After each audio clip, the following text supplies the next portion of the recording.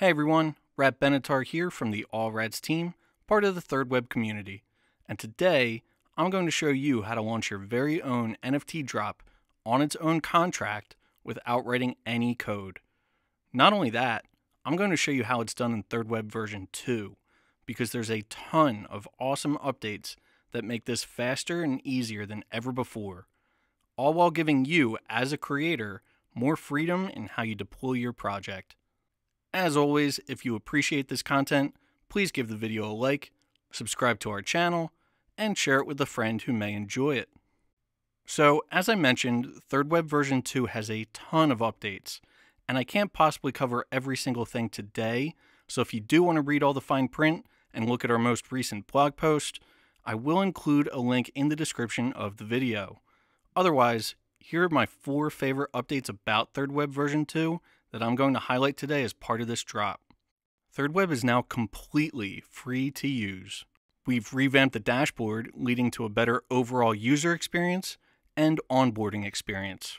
We've revised the contract architecture from the ground up, leading to overall fewer deployments and cheaper deployments. And we've refreshed our SDK from scratch, leading to an overall better developer experience as well.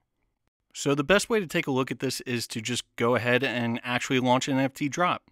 And so that's what I'm going to do. And along the way, I'm going to show you just how easy it is to implement some of the most sought after features in the NFT space, such as easily set up an allowlist for presale, embed your NFT drop into a web page without needing to know how to write any code, and finally, one of my favorite features, having a drop with a delayed art reveal. Let's get started by going to thirdweb.com. Again, access is totally 100% free. The only money required to actually launch your project is the gas fee that you'll pay at the time of deploying the contract onto the network. And as I've said, we've optimized those contracts so that even those gas fees are as cheap and infrequent as possible. Otherwise, you keep 100% of the revenue that you make from launching anything on the thirdweb platform. I'm going to choose to launch my NFT drop on Polygon, but you can see that there are a variety of options here, including some test networks. Right away, you'll see we have a ton of different possibilities for you to explore. I'm going to choose an NFT drop today, like I said, but there are tools in here to help you build out your entire Web3 ecosystem. Okay, so this screen is important. This is the name and description of the collection that will show up inside of a place like OpenSea. If you do need to update the name later on, you can. Just be aware that this is viewable to your collectors. The image will also be the default image that shows up at the top of the collection on OpenSea. You can use a static image or an animated GIF. You will also come up with a token symbol here. This is important because this is what shows up in the transaction hash from blockchain explorers. So just like ETH or Matic are the symbols for those tokens, you'll want a symbol for your own token. Finally, your payout settings. So check this out. You have 2 main opportunities for sales to occur. They'll either be primary sales or secondary sales. The primary sales are those from when your NFTs are initially being minted by your community. Remember, 100% of all proceeds from those primary sales will go to your wallet. Royalties, however, are what you'll get from any secondary sales, like if your NFT gets sold on OpenSea after the mint. Most projects will range from somewhere between 2.5% to 10%, depending on the scope of the project. Just remember though that places like OpenSea take their own cut on top of this one. So just be conscious of that and make sure to set the expectation with your community ahead of time. When you're all set, click Deploy Now and be ready to complete a transaction. Okay, here's the fun part, where we actually prepare the NFTs themselves. The particular drop we're doing for this tutorial is focused on collections of 100 or 1,000 or even 10,000. So we'll click Batch Upload. Now let's take a look at the requirements for the batch upload. Your files must contain either one CSV file or JSON file with the metadata. Your metadata must include name, which defines the name of each individual NFT, and the file names of your assets must be sequential. So here's what my folder looks like. I have my different images here, all sequentially named, and I have a CSV file here with the metadata attached to it. Whether you end up choosing a CSV file or a JSON file, I strongly suggest taking a look at our example files as templates to ensure that your content displays properly on OpenSea.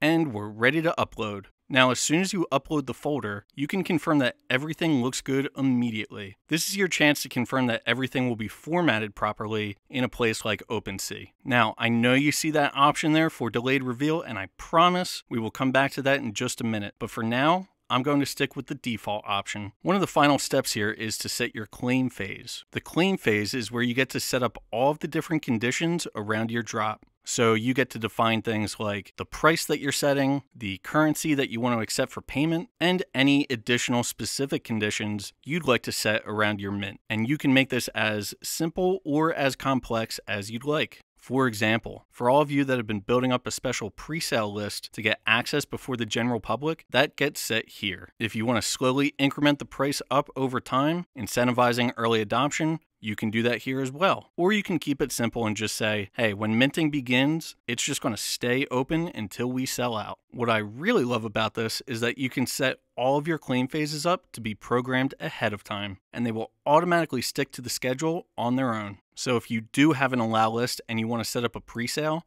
you can do that by clicking this drop down here and switching from any wallet to only specific wallets. Simply download this example CSV file, add each member's wallet address on a new line, save it, and upload that CSV. We'll confirm for you how many addresses are on that list right here.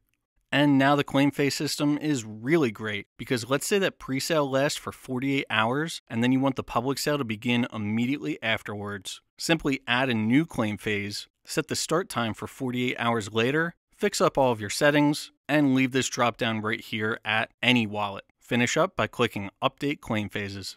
With our claim phases set to go, let's get this added to our website. For this quick example, I'm just going to use a service called Card, but you can use the embed on any page that accepts HTML. So Webflow, WordPress, Squarespace, etc. Check out how simple this is. Just navigate to the Embed tab inside of thirdweb. Copy that snippet, switch tabs to your website and paste it in the right spot. And when you publish it, check it out. Fully equipped with multiple wallet providers for your community, and it will automatically allow or deny minting based on what's set up in your claim phase. Now that I've claimed all the available tokens, the widget will reflect that the drop is sold out. I can either view my tokens individually in the inventory section, or I can view them on OpenSea. Finally, I had to highlight what may be the most impressive no-code feature in thirdweb v2. The delayed reveal. Having a delayed reveal means that when the person mints the token, the artwork will be obscured or replaced with a placeholder image. They won't be able to see exactly what they minted until a later date. This is a super fun spin that you can put on your NFT collection in order to build suspense and anticipation in your community. So back when we did our batch upload, we were asked if we wanted an immediate reveal or a delayed reveal. So this time we're choosing delayed reveal. I just need to set a password and confirm that password.